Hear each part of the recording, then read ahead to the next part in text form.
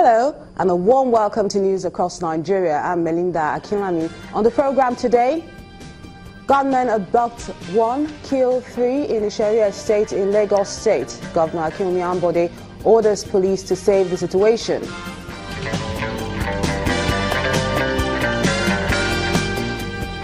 Organized labor unions protest against government policies and attitude to other national matters.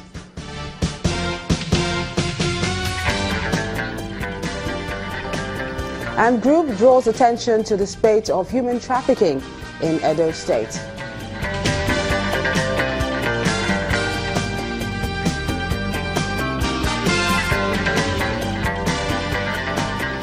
Residents of Isheri North in Lagos State have again been thrown into confusion following the abduction of the estate secretary, Mr. Dayo Adekoya.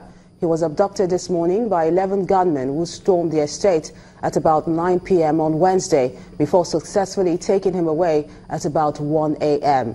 An eyewitness report says that 3 security men were killed as they tried to prevent them from escaping.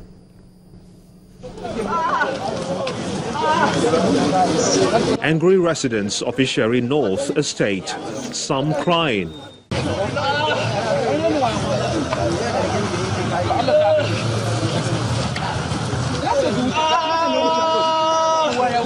Others just looking confused after the kidnap of the estate secretary, Mr. Dayo Adekoya, who lives in this duplex.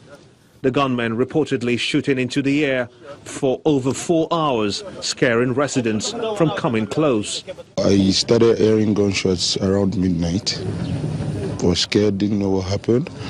Subsequently started seeing police vans and all that. I had to wait till morning.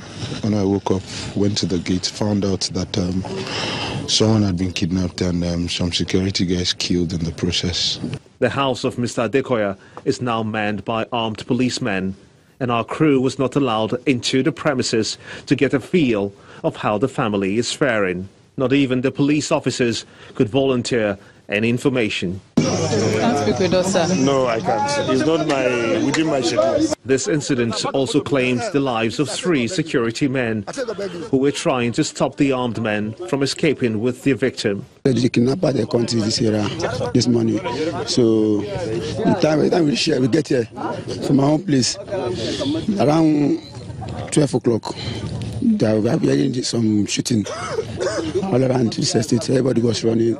So everybody run to our place. The right that we came here, we meet the boys. They are black. They wear black clothes. They started attacking us. But this estate didn't have any gun. The security them, they have no anything. They only give them a shocker. Imagine a shocker. Is it a buzzer? And small tear gas, pepper tear gas, for that matter. See now, 3 people are dead. 2 people injured. I shoot now. I don't know what's going to happen. This is the second time in 6 months that the estate will be witnessing a kidnap. The last one was in September 2016, when 4 landlords were taken away during their routine early morning exercise. Although the Commissioner of Police of Lagos State has promised to go after the kidnappers, there may also be needs to improve the policing of this estate, especially the swampy area where it is believed that the kidnappers may have escaped him. In the meantime, the Governor of Lagos State, Ambode, has condemned the kidnap of Mr. Adekoya, calling it a wicked act. In a statement released by his Chief Press Secretary, Mr. Habib Haruna, the Governor has ordered the police to ensure the safe return of the victim and arrest the culprits. In the words of the Governor, quote, "The State Police Command must ensure the prompt arrest of kidnappers who stormed Isheri Estate area, killing 3 security guards and taking away a landlord." End of quote. He says this period is a trying time for the people of the area and asks the police to beef up security. And following that directive, the Lagos State Commissioner of Police, Fatai Owoseni, has promised to bring the perpetrators to book and free the abducted landlord. Mr. Owoseni, who visited the scene, confirmed the incident and has warned residents to be more vigilant and provide information that can help them with this investigation. He has been speaking on the risk posed by porous borders in the neighborhood. As regards to whether it's a shortfall, there is no society that is completely free of crime. In between the time we had the last one and now, it's a kind of time. And you have gone around with us around this estate. This is borderless. You've seen the porosity. You've also seen how the vulnerability of the households that are living here. The reason for coming here is not to come and do rhetorics and be talking what is not. It's the practicability of the whole thing, to do a thorough assessment of the estate and see how we can work with the households here, considering the challenges, the security challenges, the challenges to policing an estate of this nature, infrastructure-wise, and of course, as I've told you, you've seen that it's borderless. It's very porous. So to work with them with a view to ensuring that, one, we don't have a reoccurrence, and that if anything is going to happen again, that the way we respond will be more holistic and to be able to overcome.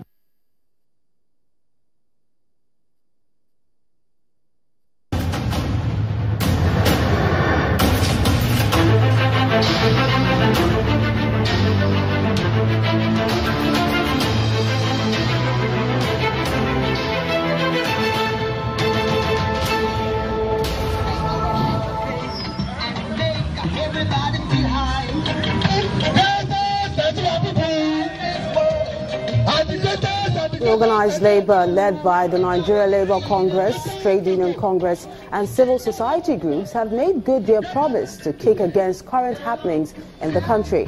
Here in Lagos, hundreds of unionists joined their counterparts across the country in protest against what they call the hardship being experienced by Nigerians. The protesters marched through the streets of Lagos to the State Government House in Alausa and finally the State House of Assembly to make their demands known. This will be the second protest against the Nigerian government in a week.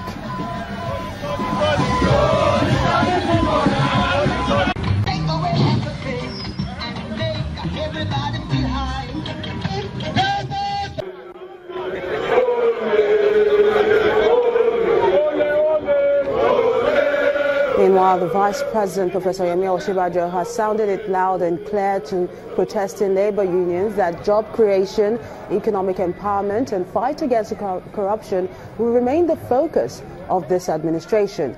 He was speaking with a selected group of labor leaders at his conference room following their demonstration in the Federal Capital Territory, Abuja.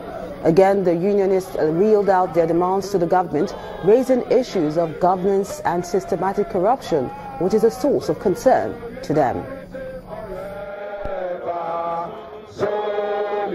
We have been at the receiving end, and at the heart of this challenge is near absence of good governance, accountability, transparency, and rule of law.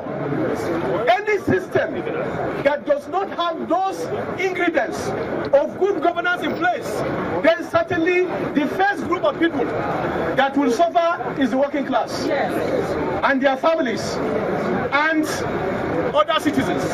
And that is why today we are marching to canvass for good governance and also to lend our voice to say that the fight against corruption must continue. We are here today to ensure that we demand good governance. Yes. We are tired of corruption in this country. Yes. It is because of corruption. That's why even our president cannot stay here to attend medical services because they have stolen the money. Every every year, look at the budget. There's a budget for provision of building hospitals, providing medical facilities, yet our hospitals are not only mere consultation now, they are completely empty. Our road, our people are being forced to die because the roads are track dead. There's no water. We have spent billions and billions of naira on electricity. Every day is darkness. Even in Abuja here, it's a shame.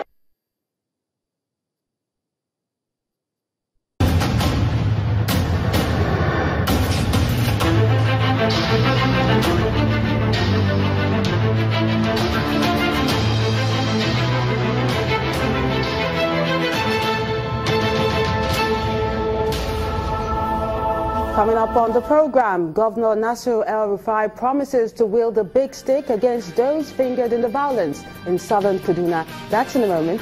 Stay with us.